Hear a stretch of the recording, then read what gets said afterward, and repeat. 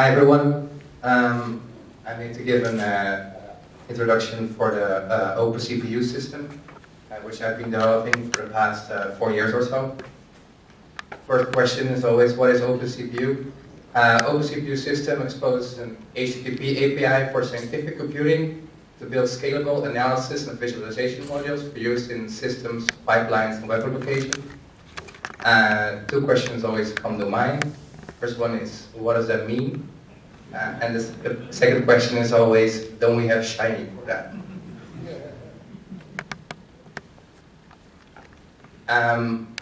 And I hope to convince you today that OpenCPU really is something very different and it fits a very different purpose. So let's just start with a very simple example. Here is a simple curl line. If you're familiar with curl, it's a simple HTTP client. And what we're doing is we're calling the R norm function from the stats package in R, which we're doing with the first line, and you can copy paste this in your console to prove that this actually works. And this URL / OpenCPU, which is the root API, the root tier for the API. The library is the main library with R packages, stats in the case of R package, /R is the R namespace within the R package. The /R norm is our function, and then with /JSON we ask for the output in JSON. And then we post this JSON payload, which is the function called arguments, in this case the n, the mean, and the standard deviation. And if we run this in the console, we will get, the system will call our norm function with these parameters as arguments, and then return us JSON. So it basically just follows the steps from the second block. It simply converts JSON into an R list, then calls the R norm function with these parameters, and then converts the output back to JSON, which in this simple example is equivalent to the call in the bottom. But what I want you to note here is that in the first block, there's no R. The idea here is to have a completely interoperable API. And this sort of comes from my experiences working with consulting, where you often work with web developers or with people that are supposed to integrate your functions, your data processing, your visualization into their systems, into their stacks, but they don't speak R. They don't wanna learn all the intricacies of R, and they just want to have a clean API that they can call. And that is sort of the premise of OpenCPU. So what OpenCPU does is simply it's an interoperable HTTP API for data analysis. It focuses on remote procedure calls, which include remote function calls and remote script executions, and object management. For data interchange, several data interchange formats are supported, including JSON, protocol buffers, CSV, some other stuff. Everything naturally supports parallel requests, asynchronous requests. It's highly configurable. Everything is naturally reproducible. I will show this later, by the way. And we're starting to develop client libraries. I personally developed a client library for JavaScript. Other people are working on a Ruby library, and there are some other less mature libraries.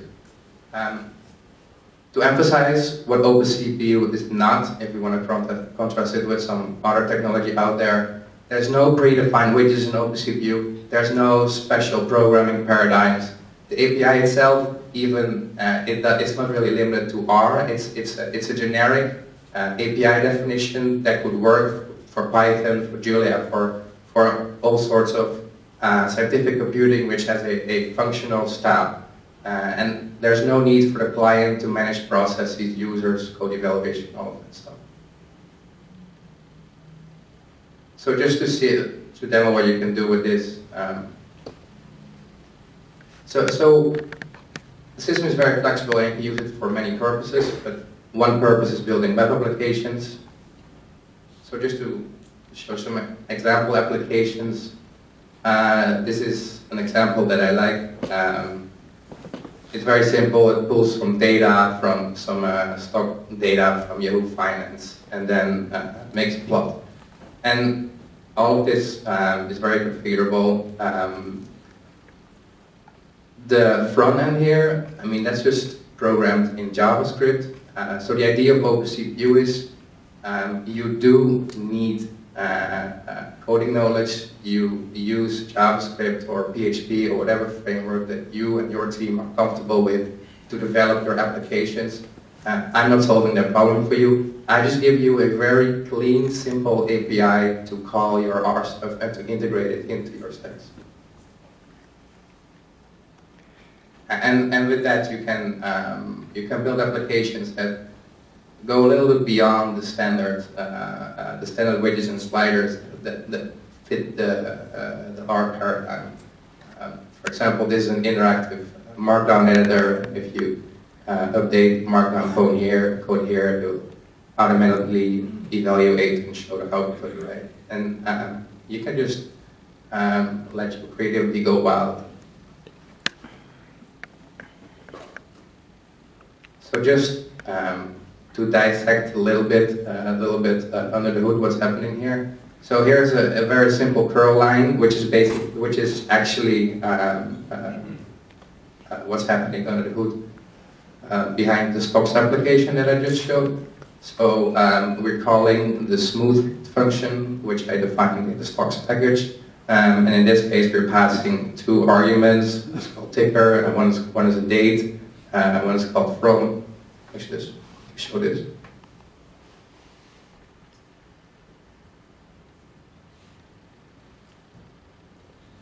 So if you open the URL in your browser, you actually get to see the function that you're calling, which is, if you use HTTP GET, you get to see the function. If you use HTTP POST, you always invoke a remote function call. Right, so what we're doing here is we're doing HTTP POST to this particular function, curl post the standard headers. And what we get back is if the function call is successful, is an HTTP 201, which will give us the location of the output in on the server. So that's something I will go into in the next slide. But so for every remote procedure call, you get a unique key that then contains all of the contents of this remote procedure call. I'll show you next. Some other things, we use cache control.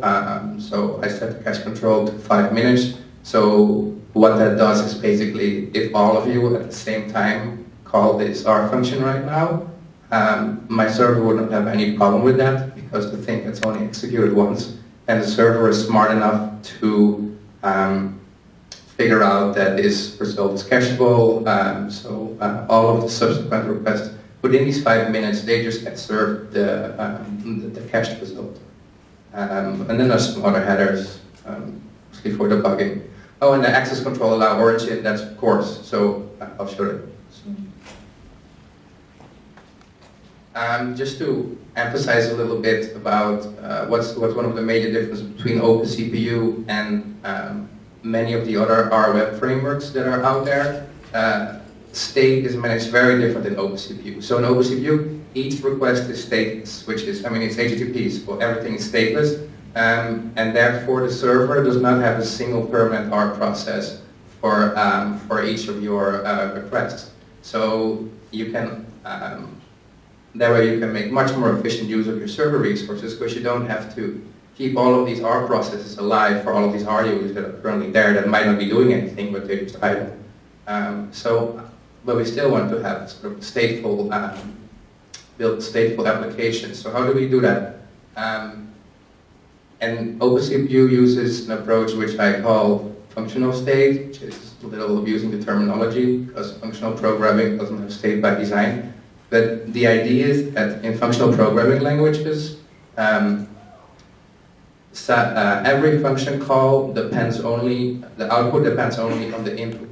So there's no side effects of the function call. So in OpenCPU, we assume this model. So we assume that each request, each function that you call, there's not going to be any side effects because the way this is implemented is there's an R process that's forked, it performs your function call and it immediately kills off the R process. and you only get the output of your function call. OpenCPU, as I showed in the previous slide, for each remote procedure call, for each remote function call, it returns a unique key that you can use to retrieve or reuse the stored object. So for example, you can do a function call that returns a data frame, and then in subsequent requests, you can use HTTP-GET to retrieve that data frame. And you can retrieve it in JSON, in CSV, in protocol buffers.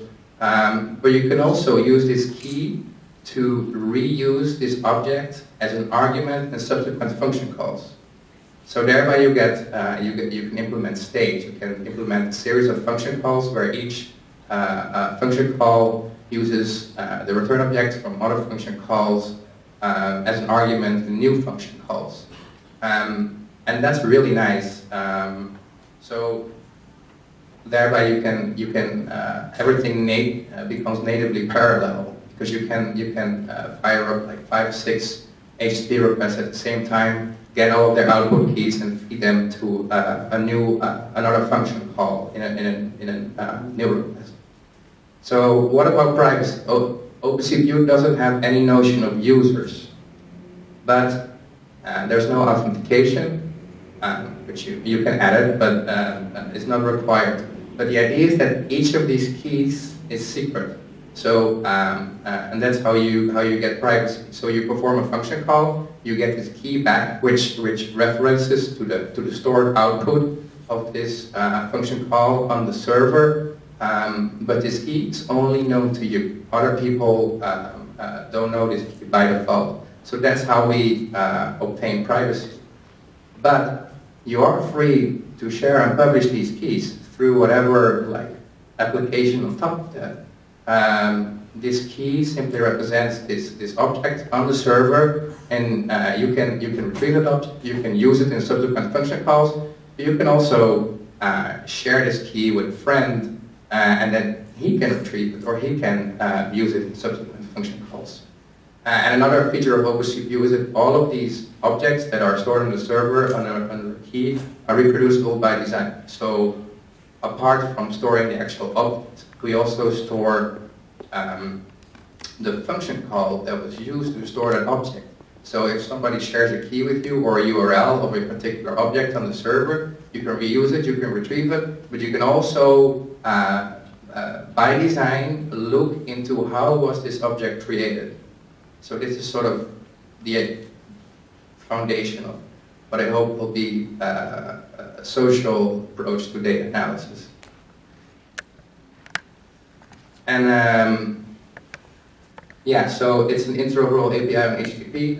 Thereby, you can very easily create clients for various languages. This is just some simple code from the JavaScript client that I hacked together.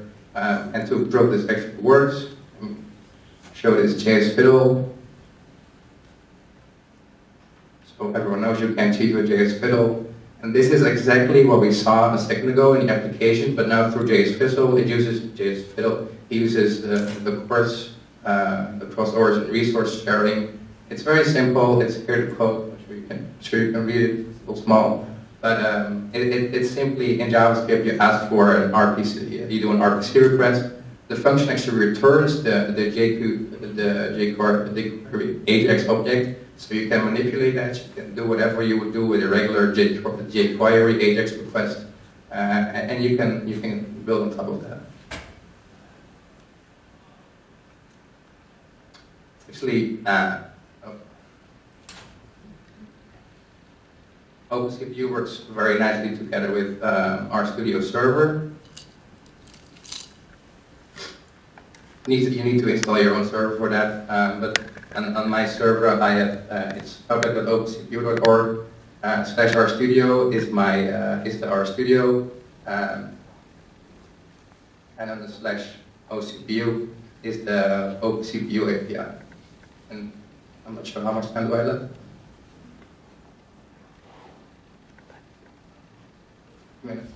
All right, let me show a very quick demo of how this would work. Let me read this a little bit. So, for example, I will create a new package, and it's still very easy with RStudio, of course, and I call it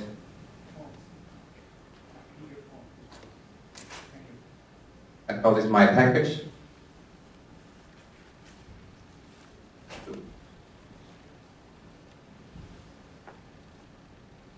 And then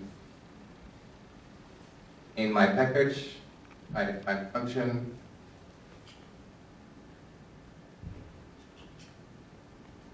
And I'm going to keep it very simple now. I'm going to return the square root of the input. I install the package on the server, and now it automatically becomes available under the API. So because in RStudio I'm logged in under my name, so therefore this particular my personal home library is available under /user /library. These are the packages that I have installed in my personal, just my standard personal home R library on the server. So then this is my package. This is it's under R. And this is my function, and then if I want to call the function,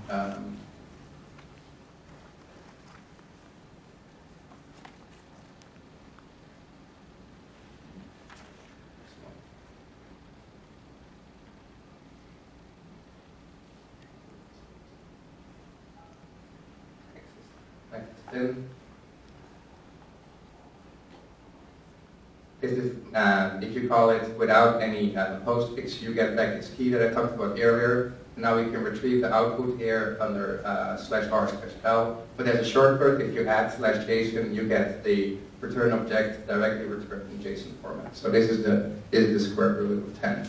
And this is a very simple example, but you can imagine how you can use R packages to remotely start calling your R functions. And the system will make everything available through JSON, through protocol buffers, over HTTP.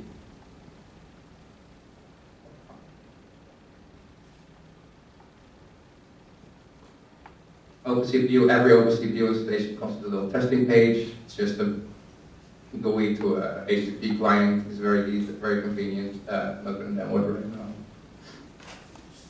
I'm going to skip over this mostly, but just some of the motivation. So if you compare this to language bridges, so currently most sort of sophisticated R applications are built with language bridges like RSide, RPack2, JRI, and they connect R into a general purpose programming environment. So what is the benefit of using OpenCPU rather than such a direct language bridge? And it's mostly the idea of separation of concern. So you have this this is an example from the R serve manual, and it seems very simple. In Java, you start a new R connection, and then you push your code to evaluate, and then you convert it to doubles. But if you look at this closely, it becomes clear that the R client is going to need a lot of knowledge about the client's going to need a lot of knowledge about R internals to work with this. He's going to have to understand how to manage R processes. He's going to have to somehow generate and push R syntax. How's he going to do that? And then, in this case, you get doubles back, so you do it as doubles. But what if you get data frame? Then everything becomes very tricky on the client side. And there's limited exception handling. There's no concurrency, so you get this high coupling in your application, which is a bit painful.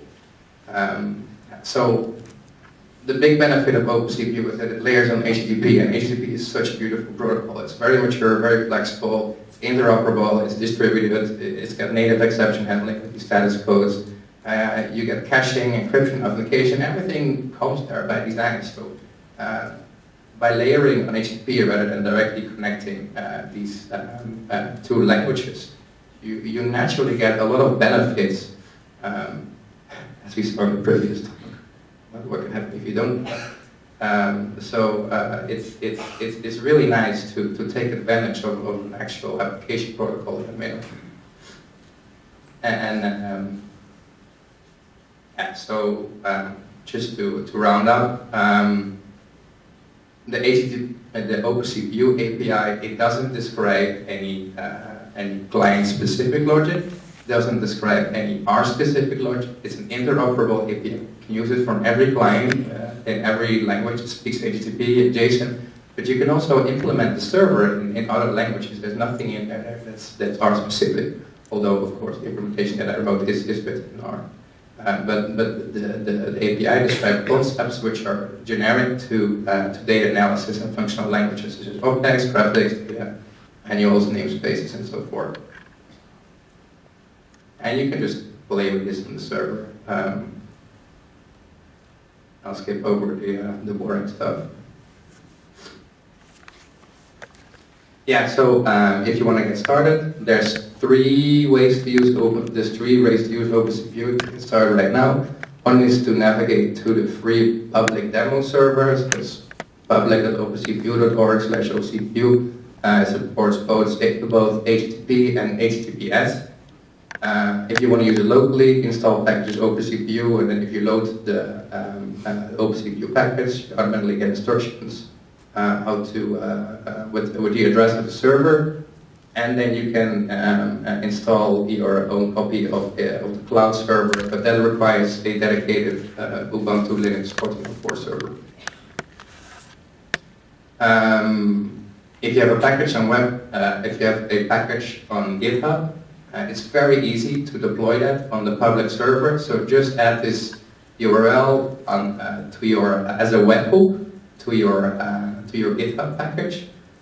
This is also described on the OpenCPU website, by the way. But just add this webhook URL to your package webhook, and then every time you push a commit to your master branch, the package gets automatically deployed on the server, and you can start calling your functions remotely, and you don't have to install or manage anything. All right, this is the final slide. So all of the documentation is on the website, opencpu.org. There's example applications that are all open source. They're all from the GitHub repository. And then there's a bunch of papers that I wrote that sort of go into the more philosophical idea behind OpenCPU. Thank you very much.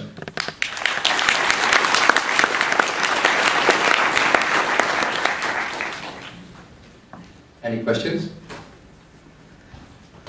I would like to know, where do you actually objects live? Because you said that you can chain requests. For example, you load a data frame and you can use it afterwards. And what happens if the R session dies where this object is stored? So, gentleman ask, you do one request, and then you want to use the output in a subsequent request. What happens if the R session dies? The R session always dies. Server kills your R process the second your RPC is finished, and that's actually what makes the system very stable and very reliable. So because we don't depend on these R processes to stay alive. And what if they die? And what if they time out? So the system stores and serializes the return object of each function call, and also all of the graphics and all the standard out, everything that was recreated as part of the function call is automatically stored on the server and becomes available at this URL using this key for subsequent requests. So your R process will not stay alive. That's the entirety. The only state that we have in the system is because these outputs from these function calls, the return object, the graphics, the standard out, any files that were saved to the working directory, they are automatically stored by the system. If you're running two CPU servers, are you putting the shared data store or something? And what happens if the second request goes to? The first request goes to one box, the second request goes to the second. Do I understand correctly? You use two OpenCPU servers on the same machine? No, just two separate machines. Oh, okay. Let's say you do an unload balance. Yeah. Request, all right. You get the key back. You now make the second request, but it happens to go to the other machine. So there's several approaches that I have explored to implement like fully distributed computing. Honestly, so far we haven't used it that much because it's so easy these days to just spin up a huge machine and you don't have to do load balancing yourself. But there's several approaches I've explored and they all work. The First one is, so all of the stuff that gets stored on the server, it gets stored in a particular directory, and we just use a file server, NSF server, that is shared between all of these servers, which is basically the stateful backend of all of these servers.